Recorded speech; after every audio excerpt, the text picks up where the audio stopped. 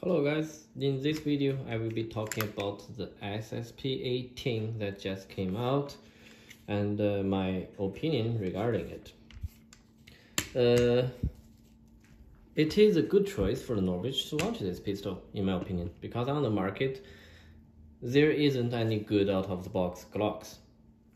And this one actually does offer a lot of features that you cannot find from out of the box and are even pretty hard to find as aftermarket parts.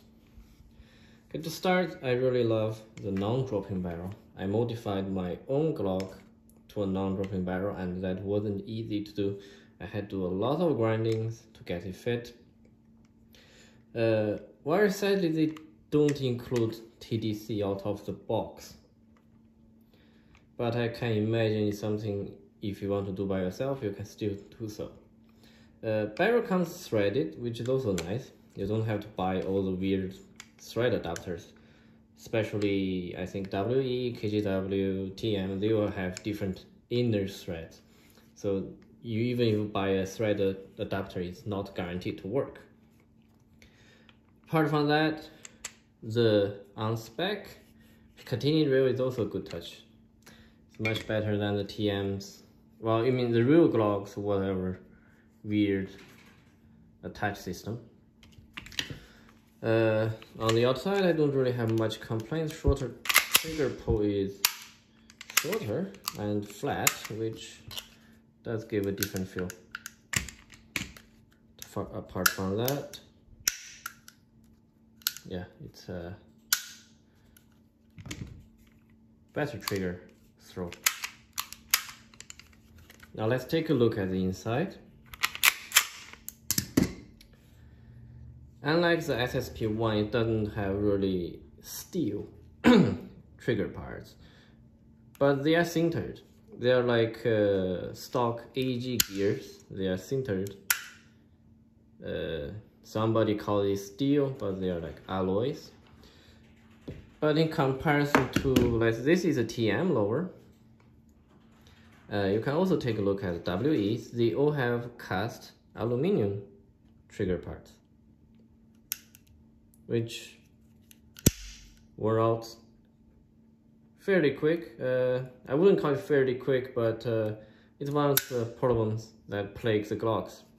Small trigger unit parts, small sears, especially the 18. That's why people actually say get to 17. But in my opinion, if you want a semi-pistol, take the high kappa. So you get a Glock because it offers the full auto ability. And I don't know, I can't judge. The pistol is really just came out hours ago, so I cannot judge how long it will last, but it is better material. Will it really do better? On the paper, yes, and I certainly hope so. Now, there's things I like, and as I said, the non-dropping barrel is really nice, but not having TDC kind of feel like a cheap move. Threaded barrel, that's also very nice. Combined with a Picatinny, that really allows you to, let's say, if you wanna build a carbon kit or whatever, or something that even better uses the Picatinny to hold and a thread adapter to hold the barrel. I can imagine that being a lot more feasible for this. If you have a 3D printer or anything, I can easily see you upgrade this. However, the slide is not TM compatible. It's compatible in a sense that you can put it on a TM lower. That's fine. You can use on, but however, as far as I know, there's only lightweight blowback housing. That's, for me, it's mandatory. If I have to pick a pistol, I need that. It helps your trigger response. I mean, it just shoots faster because its housing is lighter. The heaviest thing of this thing is definitely the zinc alloy casted blowback unit. I always choose a aluminium one. Might it be casted aluminium or CNC aluminium, I don't really care. And since the slide is not 100% TM, on TM you can see these cuts. We have here this, I believe, is a Lilacs CNC Glock 18 slide, and this is the stock TM plastic slide. You can see that recess right there. Okay, and the two tabs on the side. This tab is carved out, and this recess. So, and as far as I know, there are only lightweight blowback housings for TM spec.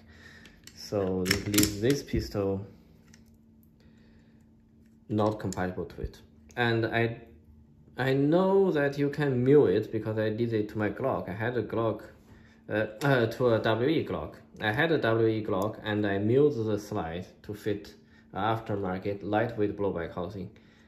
But that's not something I believe you can do with the Dremel. Now if we take a look at the barrel unit, the disassemble of the barrel is somewhat unpleasant. You have to remove the thread cover. Okay, I'm happy to see the outer barrel is solidly screwed to it. Okay, I can see a maple leaf bucking. That's a nice touch.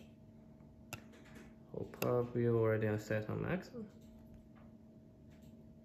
Yeah, already set on max. Very nice looking curve right there, balanced and round. So that's nice to look. They must have put some thought to the hop-up arm.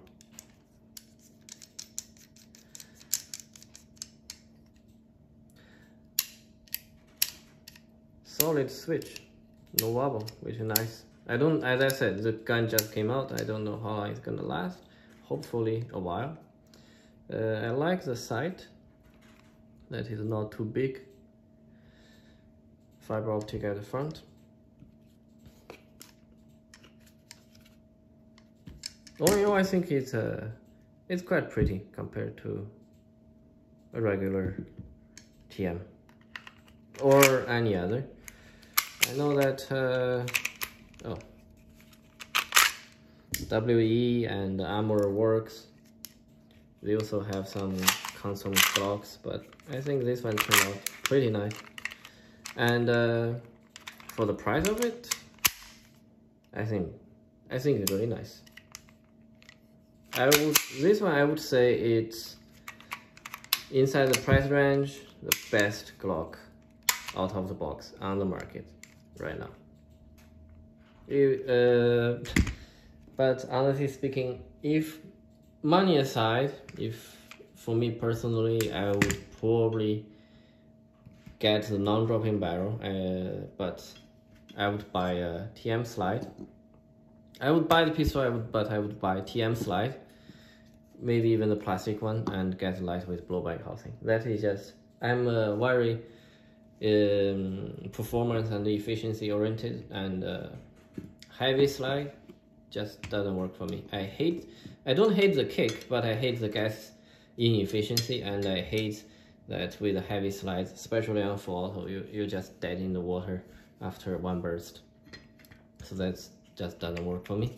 The Glock, the SSP18 seems to be able to do a complete mag dump.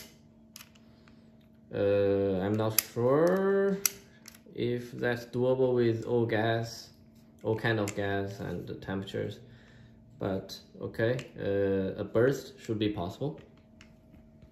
So not like one burst and dead in the water, but lightweight slide will certainly help with that. I think there is a video or live stream that this pistol can shoot 60 meters. Well, any gun can shoot 60 meters if you overhop it a little and you aim a little bit above. But that does show that this pistol have a well-designed hop-up system. 60 meters is to shot a human target is pretty nice feat. But then again, power is power. It doesn't matter, especially for yourself. It doesn't matter it comes from a rifle, a pistol, or a sniper rifle. If you have the energy, you have the backspin, you can shoot that far. 1.1 shooting 0.4s, and since the gas guns, they are always dual creeping a little with heavier BBs because they always overgassed. I can imagine it. It's not extraordinary, but pretty nice nonetheless.